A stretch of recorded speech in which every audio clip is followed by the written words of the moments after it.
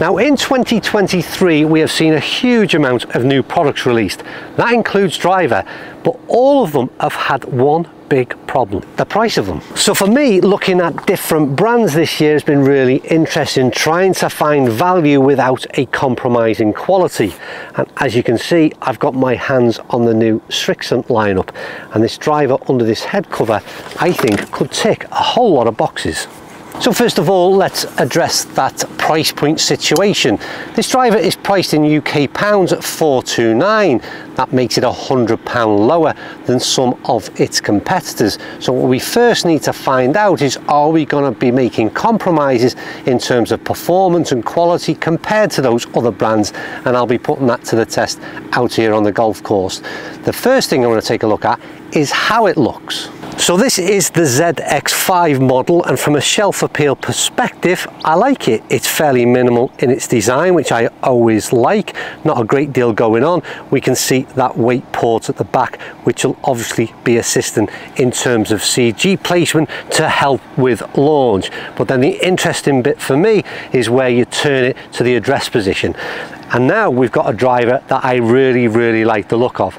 I was surprised this year when a couple of the manufacturers went back from a matte crown back into gloss, and I think that was a mistake in my opinion, because the matte crown, like we've seen in Ping G430 lineup for example, is far easier on the eye in my opinion, and that sort of glare that you get sometimes in the sun I don't overly like. But it's not just the fact that it's got the matte finish, there's a couple of bit of silver accents around the heel and toe, which just sort of shape the Driver, I suppose you'd say, and that shape is really nice. It's traditional, it's not been squashed, it's not been elongated, it's not been made high at the toe end, so it's very much a traditional shape, and at address it sits really nice.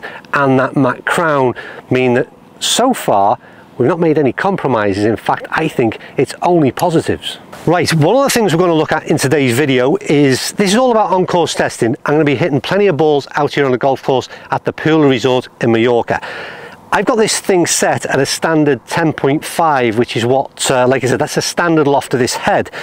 But what you'll notice is that there is a lot of loft and lie adjustments to be made within this head, and that's a real positive. Like I always suggest, custom fit is major, and when you can make as many changes as you can in this Srixon Driver head, for me that can only be a positive. But we'll kick things off, like I said, standard 10.5 degree head. Interestingly, I've got a hazardous shaft, 5.5, 60 gram. Right, now my shot, my natural shot, is to aim at that left bunker, a little bit of a cut. So let's see how we get on. Come on.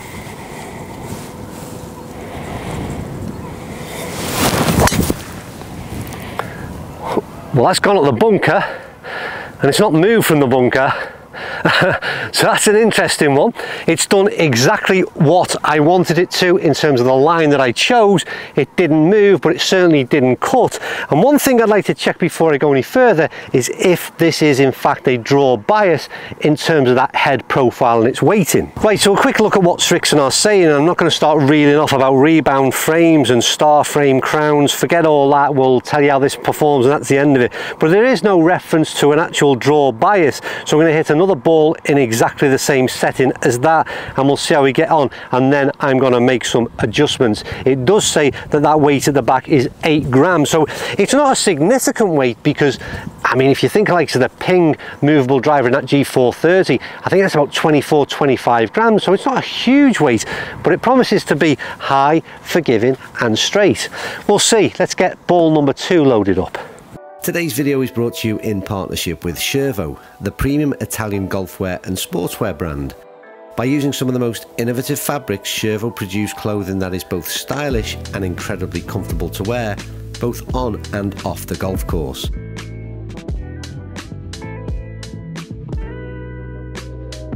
For more information, visit the Schervo website, and I will of course provide a link in the description of this video. Right, let's get back to the golf.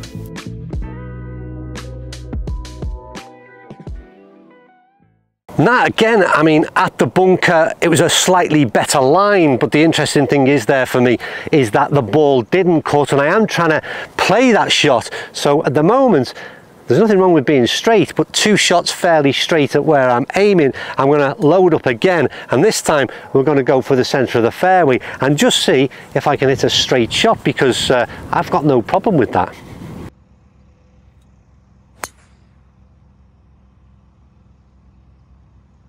I mean, how good is that? A driver that goes straight, which is it's unusual in my hands, but the first thing I want to say, first of all, irrelevant to where those balls have gone, they've, in terms of where they finished, line-wise, they've all gone where I was aiming, and they've all flown the ball straight. Third ball considerably higher in terms of its ball flight. The sound, I would say, is maybe a little hard, if I'm being quite honest with you. It's not the softest sounding driver, and that's not necessarily what you want. You want soft, but then a bit of zip out the face. I think it's a little bit hard off that face, and again, I keep mentioning a reference to Ping G430 lineup, but it's got similar sort of sound and feel to the much improved Ping G430, so I'm liking it a lot. But I am going to make a bit of an adjustment, because I feel like we can take that loft down a little bit and then see what happens in terms of performance. But so far, let's just go back to that initial question that I asked. Are we making compromises when we save £100 in buying a driver? The answer at this point is no, we are not. Right, so what I've done there is I've actually taken it down 2 degrees. So we're effectively 8.5 degree head, which is, I mean, realistically, all the drivers I generally use are 9 degrees, but we'll see what happens, because that ball flight is really high right now, and it does surprise me a little bit, because like I said, that weight of just 8 grams is not the heaviest weight in terms of pulling that CG far back, but the ball is certainly got a lot of concentrated effort on going up right now, and I'd just like to flatten that out a bit and see if we can improve this flight a little bit, for me at least.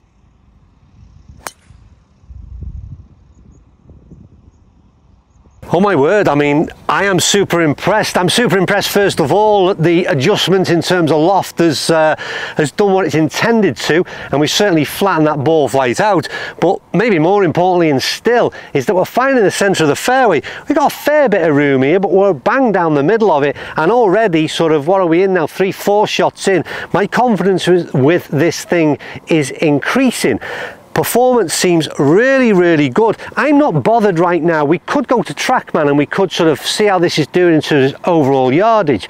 Would that make me feel better or worse about this driver if it was longer or shorter? I'll be honest with you, it wouldn't make a blind bit of difference. The confidence I'm getting right now from this club is the fact that that ball's gone 220, 230, 240, who cares? It's somewhere in that region, but more importantly, it's down the middle of the fairway.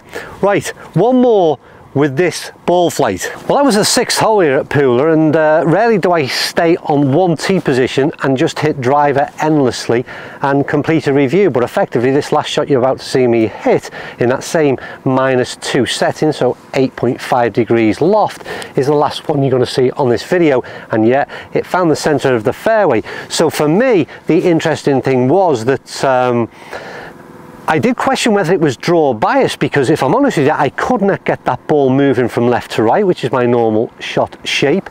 There's nothing wrong with that whatsoever. I'll take straight any day of the week. Was it a good swing day for me? I've no idea. But what I will say is the Srixon driver, the ZX5, performed really, really well. I don't know what forgiveness means. Like I said, it's hard to judge. I think you need TrackMan to see hitting in and around high toe, low heel, and start to see in the drop-offs in terms of performance to really quantify forgiveness. But what I've seen out on the fairway was that the ball launched high. Even in an 8.5 degree setting, it still launched the ball high. I swung within myself, easy enough, in control. Sound and feel was more than good enough. I love the look of this thing, and then don't forget the bonuses. You're 100 quid better off in your pocket than some of the top end competitors.